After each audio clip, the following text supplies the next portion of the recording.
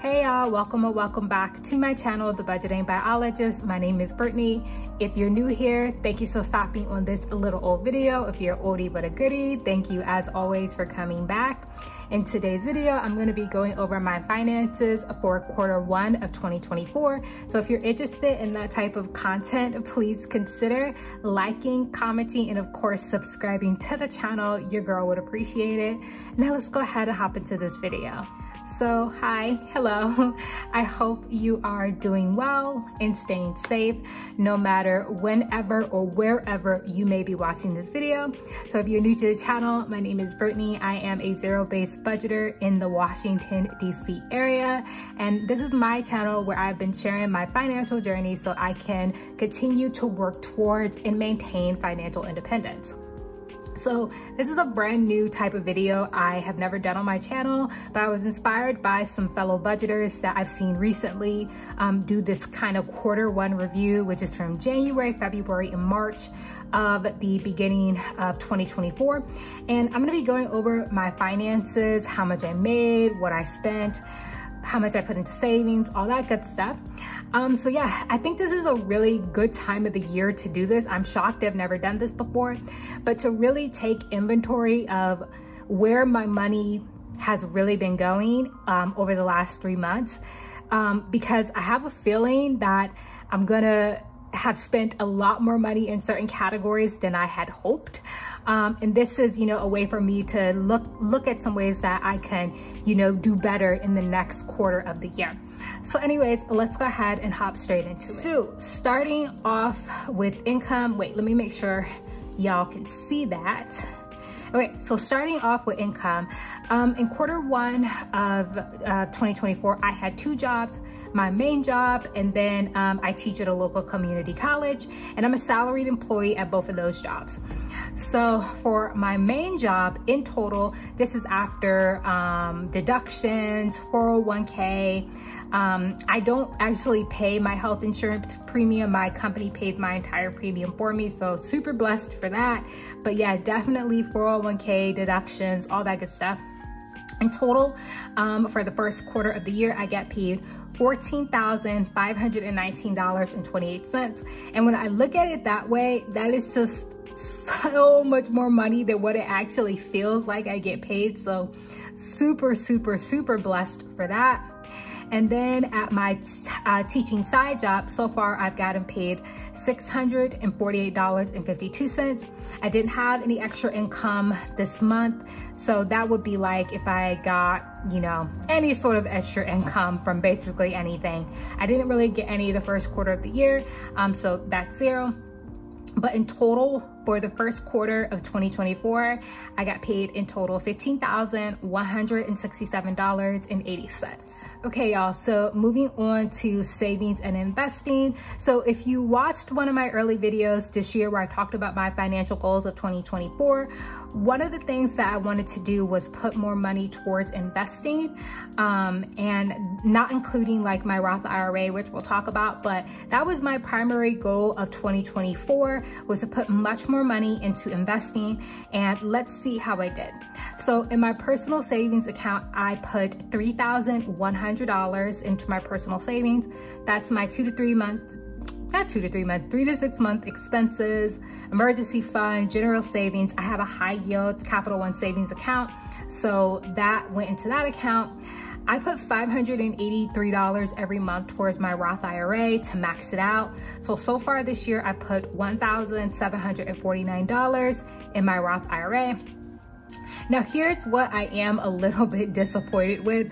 I've only put $450 towards investing, which is more than what I did this time last year when I looked back at my 2023 budget, but not nearly as much as what I was hoping for.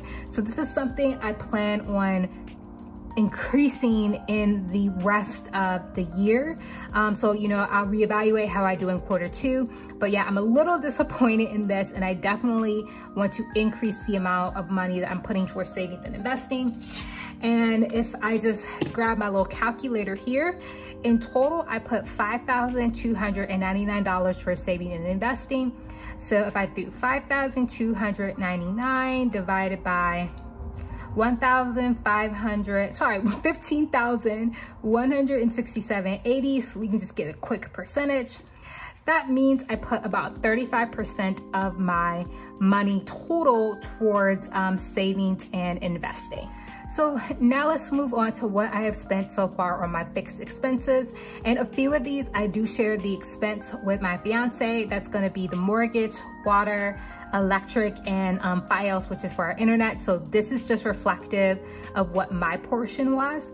So in total for the mortgage, for quarter one, I put $4,584.66 towards my mortgage, $150 towards our water bill.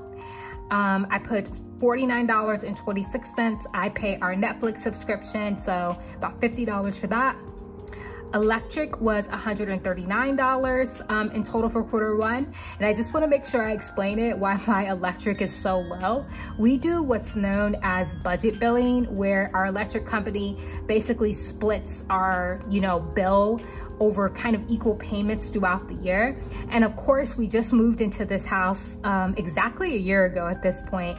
And so of course the house wasn't, using any electricity, but that was still accounted for in the budget billing. So I do expect our bill to go up now that we're entering quarter two and we've been in the house for a full year. So I do expect our electric to be going up, but what I spent so far is $139. We did $165.44 towards files, the internet, and then my cell phone bill was $113.10 total for quarter one. And then what I spent on Apple is $22.02, which is my iCloud storage and my Apple Music student. So in total, I have spent $5,223.48 on my fixed expenses. And then of course, if I go over here, we look at that percentage wise. So obviously the biggest, proportion of my money went towards our mortgage, over 87% there. And then the rest of my bills took up a much smaller proportion. So like 12% basically for all the rest of my bills. But if we look at it in total of what I spent versus my income, so again, we have $5,223.48 divided by my total income of $15,160. Whoops, that got all messed up. So let's start over. So we need $5,223.48 divided by $15,167.80 means about 34% of my money went towards fixed expenses. Not too bad. I am aware my mortgage is hella high. We live in a very high cost of living area. And unfortunately, it doesn't look like we're gonna get them rate cuts anytime soon so we can refinance. But I'm super grateful that, we make enough money where we can afford our bills relatively comfortably. So, I'm always just gonna be super grateful for that. So now moving on to my discretionary expenses. And these are the ones where, I'm gonna try to have the most change in coming into quarter two of 2024. So let's start off with groceries. In total for groceries, again, this is what I spent for my portion. I split this cost with my partner. For quarter one, we spent $712.61 on groceries. January was the highest month that we spent on groceries. We had just gotten back from Barbados, so we basically had no food and we went over on groceries in January. But February, March, we stayed in under budget, basically the same amount. So happy about that. But $712.61 for groceries. Gas has pretty much remained stable. I did 83 in January, 93 in February, and 95 in March. Gas prices have been going up a little bit, so you can see that reflected here. But in total, I spent $271.44 on gas. Beauty, in total for quarter one, I spent $78.88, and this was mainly, I bought a blow dryer and I got some braiding hair. So that's pretty much what the majority of this money was spent on. So very happy about that. Typically, I come in under budget for beauty most months.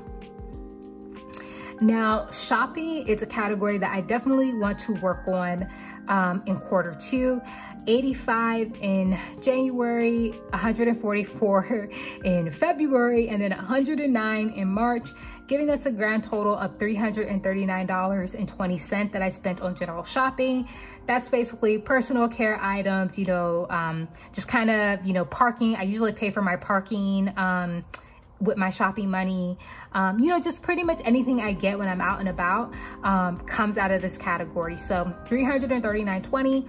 Again, I think both February and March, I came in over budget, unfortunately. So definitely gonna be working on this.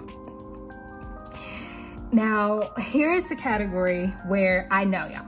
I know. This is a category that I need to work on the most, and this is fun and entertainment. So I'm an extrovert. I like to go out. I like to see my friends a lot, you know. But that does not mean I need to spend money every time I go do that. So in January, I spent $162. I went to like a very fancy like tea dinner for one of my friends in that month, so that also contributed to that cost. In February, I did $133. And then of course in March, I did $394, but I got engaged. So we were on like a little mini vacation, and that's where the majority of that money went, was during that vacation, for a grand total of $690.46. So, you know, I'm the type of person where I much rather spend money on experiences rather than, you know, material things. I don't think it's wrong one way or the other, but I definitely prefer to spend money on experiences. However, y'all, the fact that I spent basically the same amount of money on groceries and fun is kind of a problem. So that is something I'm definitely gonna be working on in quarter 2, especially as, you know, we plan a wedding and, you know, that's gonna be an expense. So yeah, I'm definitely gonna be working on this category. Now, a category I want to put more money into is giving. I put 10 towards giving in January, none towards giving in February, and 50 in March, towards for a grand total of 60. So I definitely want to work on improving this and giving more money away. Eating out is a category that I'm relatively happy with.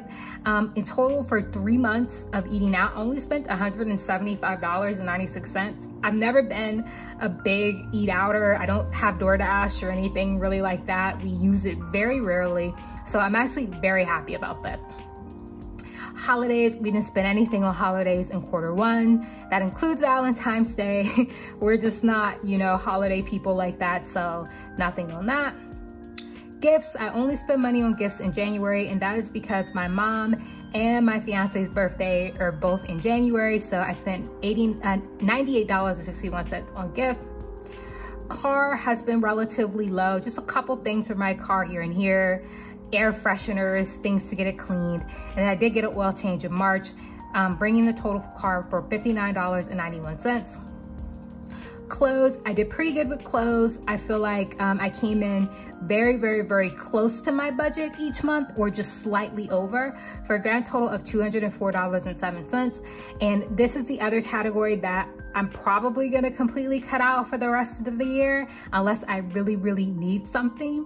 Because like, again, we gotta get fun from somewhere, right? So clothes and definitely fun so far on the chopping block. Electronics, spent nothing on that. And then house, I spent $152.96. Majority of the house spending I've done recently has come out of our tax return, which is not reflected in any of the values that I showed today. So like, we bought a couch and like just did some general renovations around the house, and that was almost entirely funded by the tax return. So yeah, I didn't spend a lot on house. $152.96 total. Health, I only spent $138.92, and these are prescriptions, co-pays, all that good stuff, so not too bad. Pet, which is just additional things for my dog Titan. I usually give him something every month. That was $30.50 for quarter 1.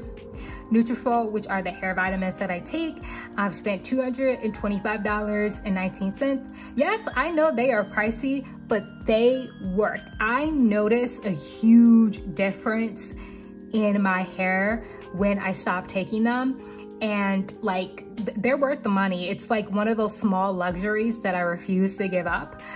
So yeah, this will not be on the chopping block, but so far clothes and fun and maybe even shopping in house are definitely going to be on the chopping block for spending for Q2. And then additionally, I spent $201.89 out of my buffer.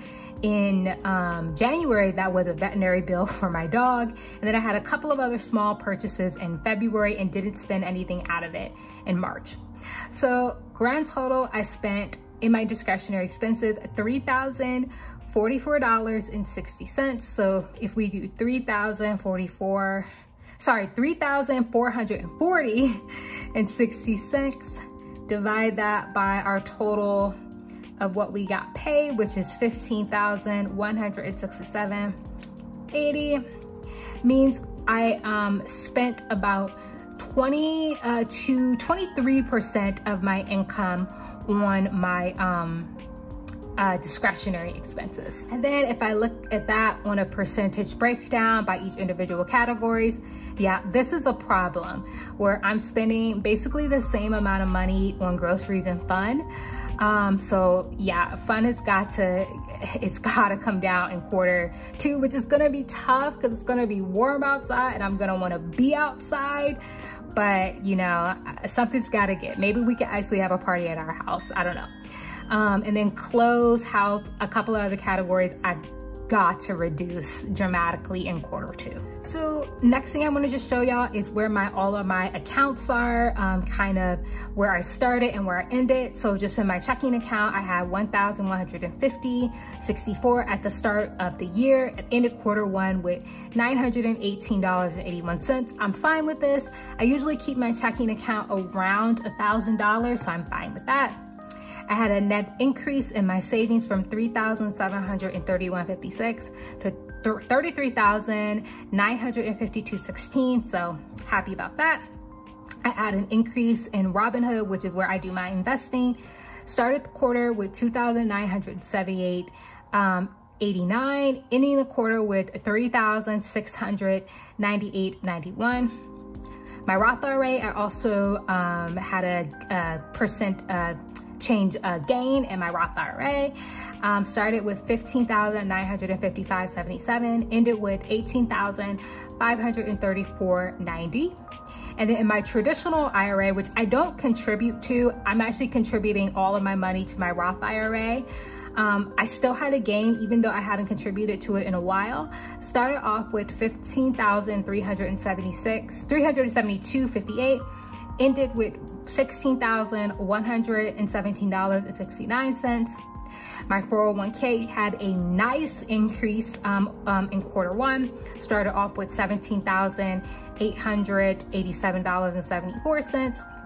Ended with $23,321.84. And then my iBond started off the year at $10,880 and ended Q1 at $10,972. So in total for my accounts, I started off the year with $95,957.15 and I ended Q1 with $107,516.31. So just giving a brief summary of all of my expenses, not including my general account. Income had $15,167.80, total expenses at $8,664.08, and in savings at $5,299. Ooh, so I know that was a lot, but it was really nice for me to kind of just go through everything, and that way I can look back on this video at the end of Q2 and, you know, see how far I've come. Hopefully I've cut back on my fun. So future Brittany, if you watch this video,